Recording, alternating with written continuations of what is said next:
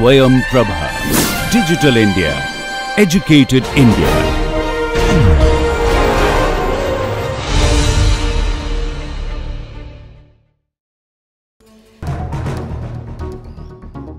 Jnanam paramam dhyayam. Knowledge is supreme.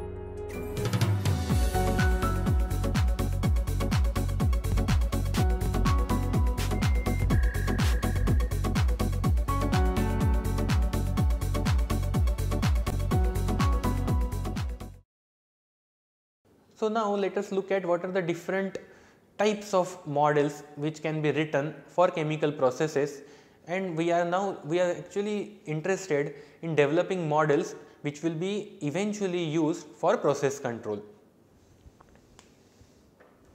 So there are three types of dynamic models which can be written depending on how much information about the process is available and how much accuracy you require from each of those models.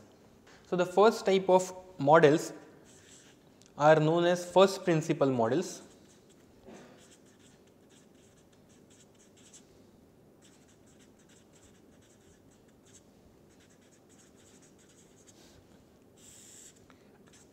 We will also call them as white box models.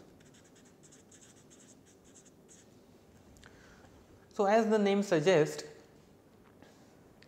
they are based on the first principles or principles of physics, chemistry and biology.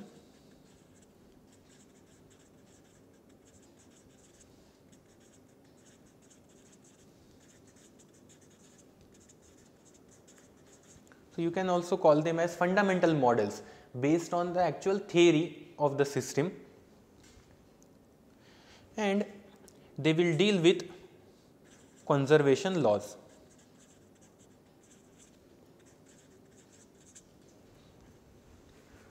So you know that in any process mass is conserved, energy is conserved. So when you write these balance equations or when you write first principle dynamic models, you will try to write on the fact that these conservation laws are valid on that particular system, and in addition to that you also have constitutive relations.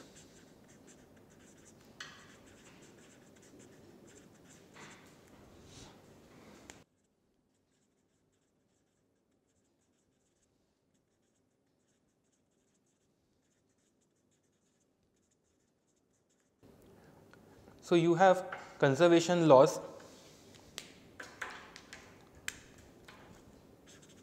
which will be conservation of mass, conservation of energy,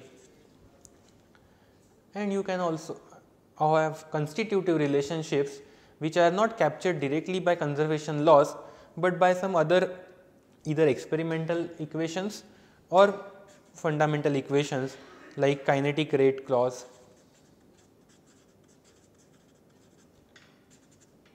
or mass transfer relations.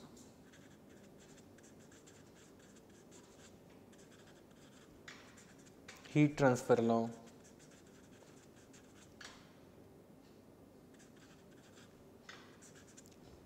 It can be ideal gas law.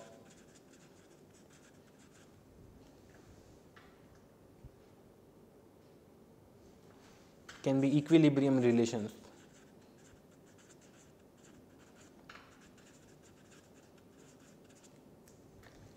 So when you combine all these theoretical aspects of that particular process and come up with a dynamic model of that particular system, it is known as a first principle dynamic model. So we will take few examples and then try to find out or try to write down first principle dynamic models for some of these simple systems. So the first example we are going to consider is that liquid surge tank.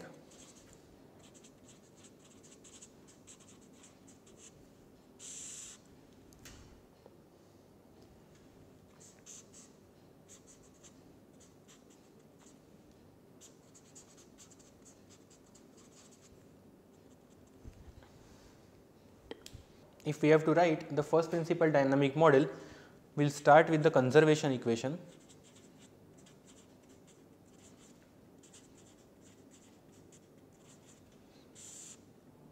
Now, for this system there are no energetic effects. So, all we need to write down an equation is for mass conservation.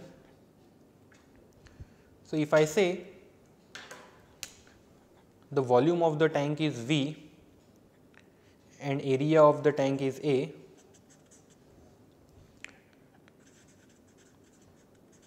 density of the material is rho, then I can write down the equation rate of accumulation of mass inside this system is equal to rate of mass input minus rate of mass output, and as there are no reactions, there is no consumption of mass or there is no generation of mass. So, rate of accumulation of mass in this system will be time derivative of mass of the system, which will be rho times V, which is equal to rate of mass input, which is rho times F in, minus rate of mass output, which is rho times F out. And if we assume that density is constant, we can write down dV by dt is equal to F in minus F out. And if we try to convert this volume into height, we can write down A times dH by dt is equal to F in minus F out. So, this is our first principle dynamic model of the surge tank, or the first pass at writing down the first principle dynamic model. Now, here the time derivative comes for height. So, h is known as the state of the system, because it tells me what is the status of this particular system. If the height is very close to the overflow condition, then the status of the tank is it is going to overflow, or if the height is very close to 0, the status is it is going to go dry. So, the variable which is typically written as a time derivative will give you status of the system, and therefore, it is known as a state variable. So, for this particular example, h is a state variable, it gives me the state of the system, and extension of that is if this variable remains constant, then we call it as a steady state, and that is when you have a steady state, this dH by dt goes to 0, and therefore, 0 equal to F in minus F out or F in equal to F out becomes your steady state condition. So, steady state model can always be obtained from a first principle dynamic model by simply equating the time derivative of the state variable to 0. Now, in this same example, we can also add constitutive relationships.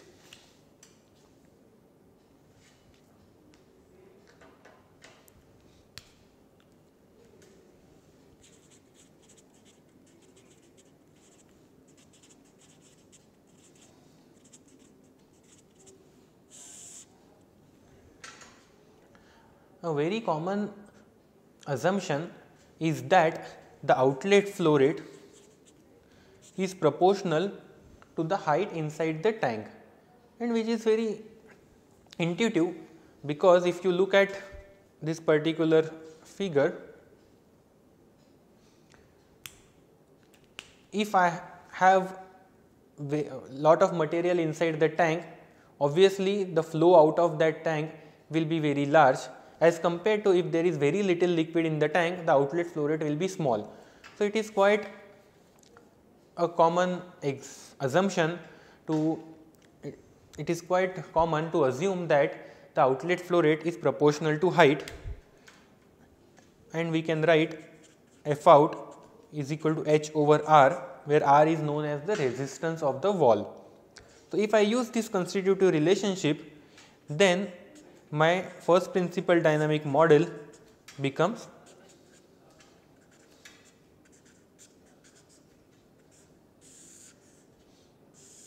dH over dt is equal to F in minus H over R. Now, if I want to be more rigorous, then F out is not proportional to H, it is actually proportional to the square root of the height, and F out can be written as alpha times square root of H, where alpha is the wall constant. In such a case, the same dynamic model can be written more accurately as dH over dt is equal to F in minus alpha times root H. So, depending on what constitutive relationship I am writing, the final form of the first principle dynamic model might change, but a first principle dynamic model will always be written as a conservation equation followed by the constitutive relationships, which may be some additional physical law, or it may be some experimental or correlation or relationship. Let us now look at another example, this time the one which has significant energetic effects. So, we will consider an example of stirred tank heater.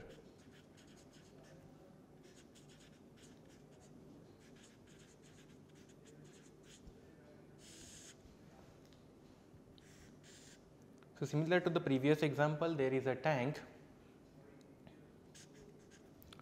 fluid comes in at inlet flow rate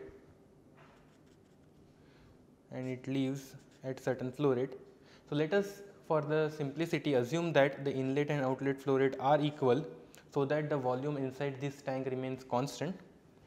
The inlet comes in at a temperature of Ti, heat is provided to this tank at the rate Q, and because of that the material inside the tank, which is of amount V, gets heated to a temperature of T, and the stream leaving the tank also leaves at the temperature of T.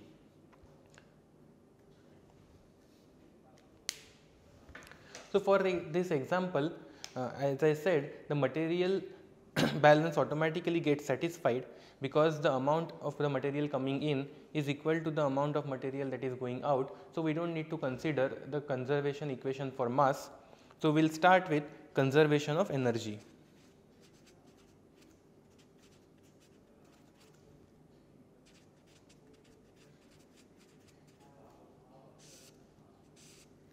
Now, here let me point out that energy would consist of thermal energy, maybe potential energy, kinetic energy. In chemical engineering systems, most of the times the potential and kinetic energy components are very insignificant compared to thermal energy or enthalpy. So, most of the time, even though we talk about conservation of energy and writing energy balance, we are mostly implying that we are trying to write an enthalpy balance. So, let us try to write enthalpy balance for this particular system, which will be rate of input minus rate of output plus rate of generation minus rate of consumption is equal to rate of change of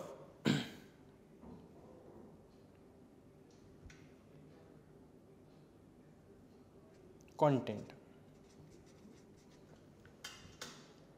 So, rate of input of energy will be the enthalpy coming in through this input stream, which will be F in times rho Cp Ti minus T reference, where T ref is the reference temperature for enthalpy calculation, and there is one more input from this external source Q.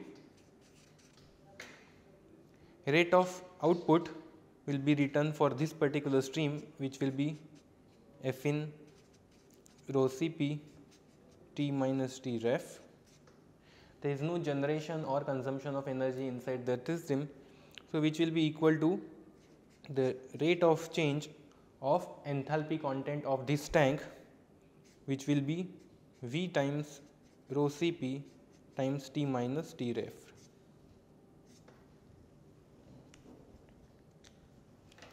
So let us now try to simplify this.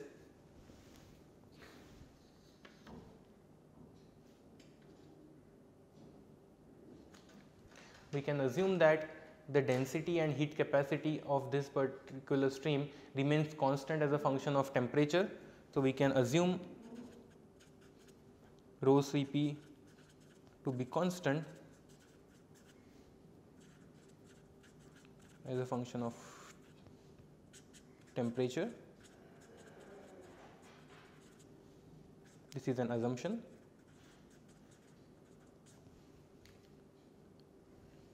So we can simplify the previous equation as Fin times rho Cp Ti minus T plus Q is equal to V rho Cp dt over T. So this becomes a dynamic equation for this stirred tank heater. So this is the dynamic equation for this stirred tank heater. So it gives the relationship between input, which is Q, to the output, which is the temperature inside the tank or temperature leaving the tank. It also gives the relationship between the potential disturbance, which is Ti, and the output T as a function of time. So it satisfies the definition of dynamic model. Now at this point we have not specified how that heat is entering into the system.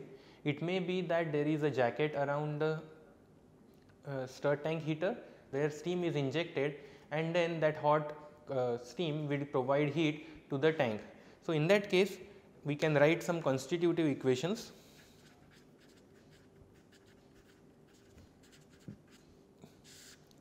In this case we can write rate of heat transfer equation, which will tell me that rate of heat input will be UA times T in the jacket minus T of the tank. So using this equation we can refine our dynamic model as V rho Cp dt over dt is equal to Fin rho Cp Ti minus T plus UA Tj minus T. So even this can be used as a dynamic equation for this system, which gives the relationship between now jacket temperature and the output temperature as a function of time. So we have seen two examples of first principle dynamic models. Now let us look at the advantages of first principle dynamic models. So the first advantage is that it gives a physical insight into the system.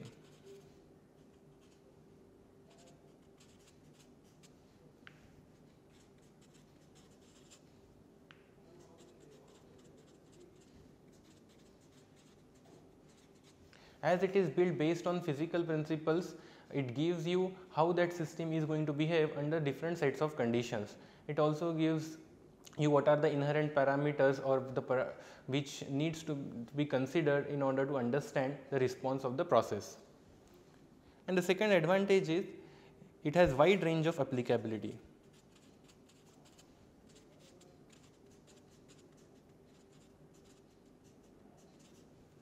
As minimum assumptions are made and mostly physical laws are followed, these first principle dynamic models would be applicable over a wide range of operating conditions. Now having said that, let us now look at what are the limitations of first principle models. And the major limitation of a first principle model is that it may be time consuming,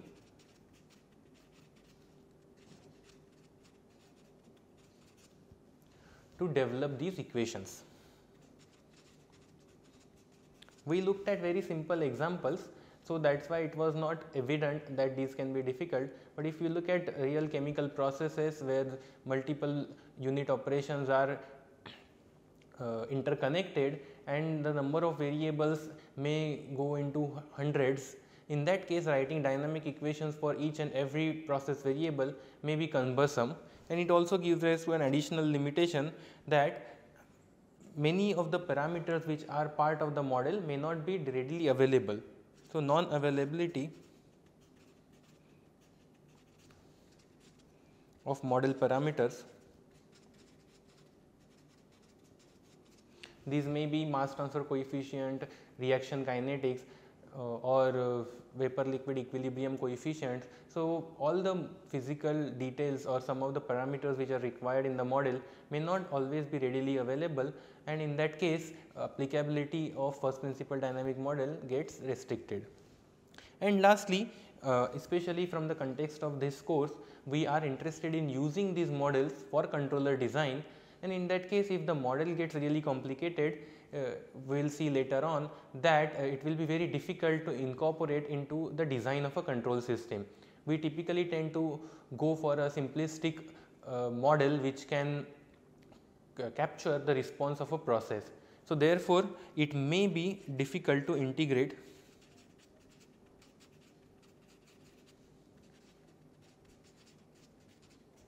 into controller design.